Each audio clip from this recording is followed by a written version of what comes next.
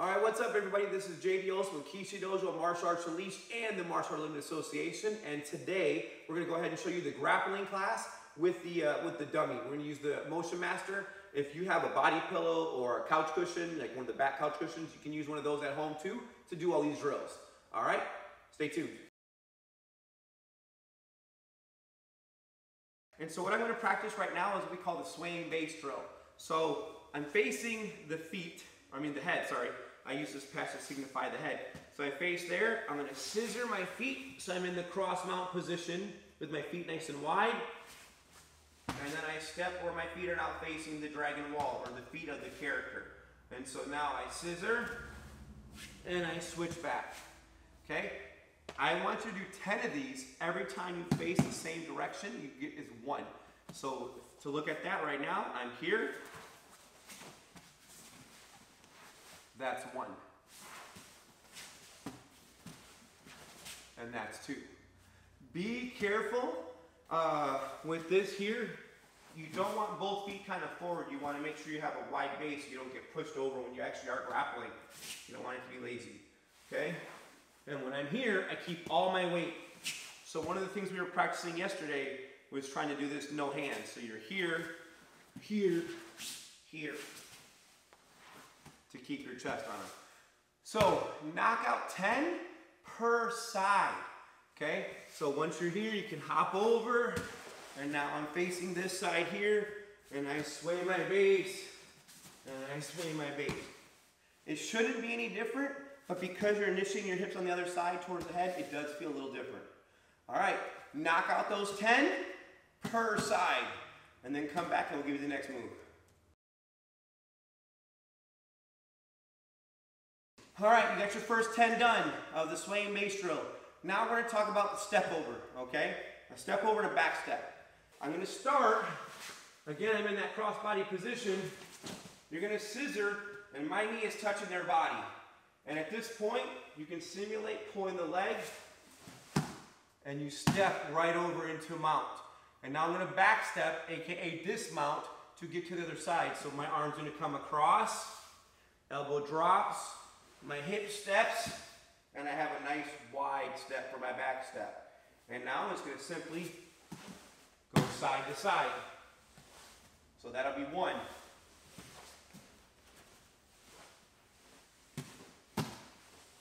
2, notice how wide I am. And 3. Knock out 10 of those on the pillow or whatever it is you're using, and then we'll go ahead and do the next video, or next thing. Excellent. Now the mission is to take those 2 and put them together. So I'm starting in my Kazura Case Gatame. I am under the arm for this initial drill. I sway my base. I step over. I dismount with the back step. Sway my base, face the head. Sway your base. Step over. Dismount. And sway your base. And that's 1. Sway your base. Step over. Dismount. Sway your base. One more time. Sway your base. Step over. Back step. Sway your base. And that'll be 2. All the way to 10. It's going to take a bit of time. You should be noticing a pretty good workout by now as well. Oh, awesome. So, this point now, we're going to hop over. Okay? I'm going to be here in this position like this. I'm going to scoop my butt till it's touching their hip or the corner of the bag you're practicing on. This arm comes underneath. Hop over. Okay? And then I scoop myself back to make sure I'm touching. Hop over. Hop over. Try to control your descent.